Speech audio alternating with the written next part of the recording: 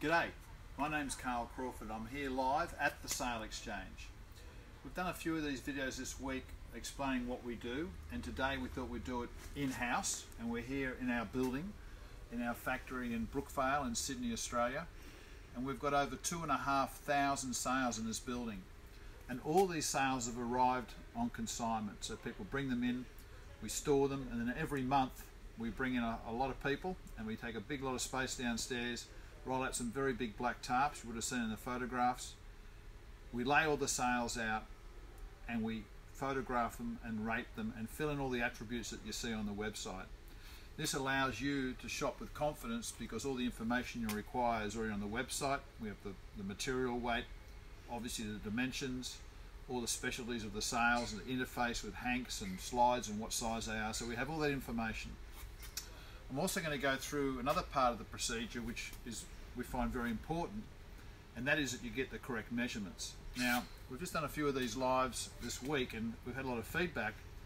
In fact, it's been overwhelming, and one of the things that's quite amazing is people think you actually have to go up the mast to get the measurements, which I didn't think of that. So what that's about is you don't actually have to go up the mast at all. What you do have to do is get a tape measure that's at least as long as the mast. And if you get that tape measure and you download our form, and at the end of this I'll actually tell you how you can get some more of this information. With this form it explains what tools you need and how the process is done. And I'm just going to run you through it so it's really clear, because with accurate measurements not only can we find sales that could fit your boat, but also be very close to fitting. If they're close to fitting, we can actually recut them to make them fit perfectly. But the point here is without accurate measurements we cannot make them fit correctly, and so there'll be disappointment. So I'm just going to take you through a couple of things and explain to you what we do here every day, probably about 20 times a day. We explain to people that basically with a headsail, for example, you'd have a triangle. So this will come out back the front on the camera, but you get the idea. So the furler has a tack here and there's a swivel here at the top. So it's really imperative that you measure what we call the max system luff, and that max system is what you would do when you pull the halyard swivel to the top and it stops, and you measure down to this tack shackle. We then know the exact luff measurement for your headsail. We can allow for the stretch. That's pretty easy. And then also what's important is on the deck there's genoa tracks both sides of the boat, and what's important is we measure while there's halyards up, the swivels at the top here, you measure down to the front of this track and down to the back of this track. Then you measure from the tack to the front of the track and from the tack to the back of the track. And the reason why we do that is because now I can find many sails, these points being the clue or the bottom aft corner of the sail, I can find many sails, probably about 30 sails that will fit your yacht, because these are all clue positions, they're all points in space. And what's important is you've given me the max and the minimum triangle, and that works really well. What doesn't work is if you give me a measurement A, B and C off your sail, because that doesn't tell me really anything. It tells me that you've got a sail that fits your boat, but I might have a sail, your sail might be here, and my sail might be here or here or here or here or here, and it's still going to fit inside this genoa track scope. So this might be about, say, 2 meters, and say this is about 4 meters, and say this is about 14 meters. I'll have a host of sails in this building that will fit your boat, but I can only do that with accurate measurements. So don't go up the mast, make sure you use a tape measure, and I'll give you another tip for free. When you pull the halyard swivel up on the forestay, obviously you have to have pulled the headsail and put it on the deck before you do this.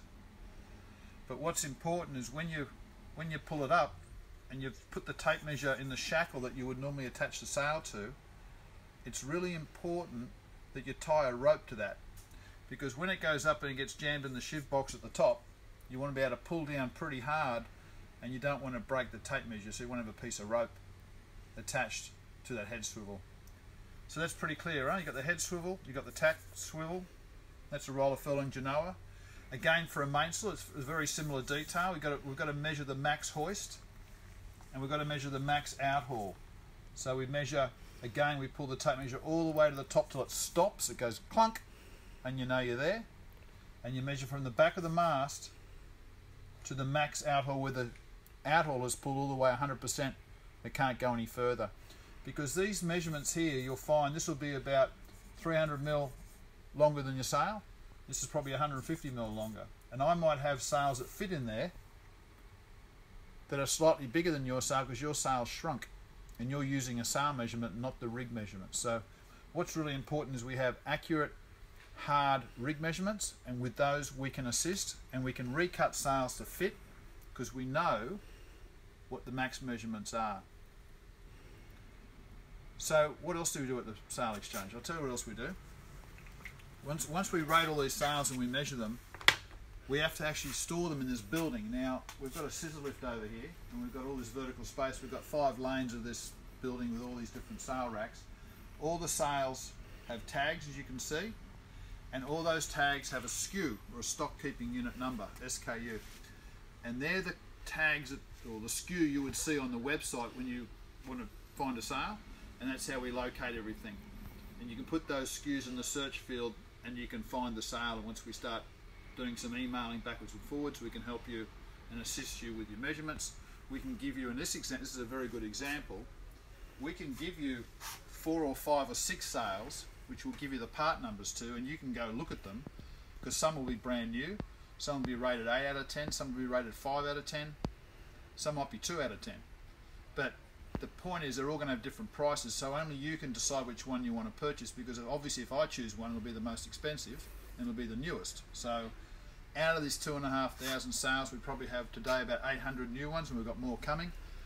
We gather these sails from various manufacturing companies around the world. There's about a dozen of them, and they're excess stock. People ask us why, how do we get these sails? We get them because people have ordered the wrong colour, the wrong size, they haven't finished making the payments, whatever the reason, it's not up to me. But we clear those sails for many manufacturers around the world, so those sails come here in containers, we measure them, we rate them, we photograph them, we log them, we put them in our inventory, and then those sails then go somewhere else in the world. So we've got sails coming everywhere to Sydney, then they're going back in boxes and they're going straight back out again overseas. So we do a lot of that. About probably 2/3 of our work right now is overseas with the Aussie dollar at 60 cents, which is fantastic for us.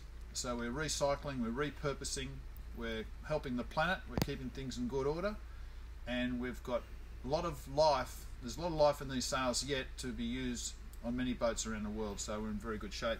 So at the end of this video, you could, if you feel like it, you can go on our website on sailexchange.com.au, or if you press the measurement form button at the bottom of this, you'll be able to, we'll send you some information and a link and a video on how to measure your boat. So thank you very much. It's Carl Crawford from the Sail Exchange signing off.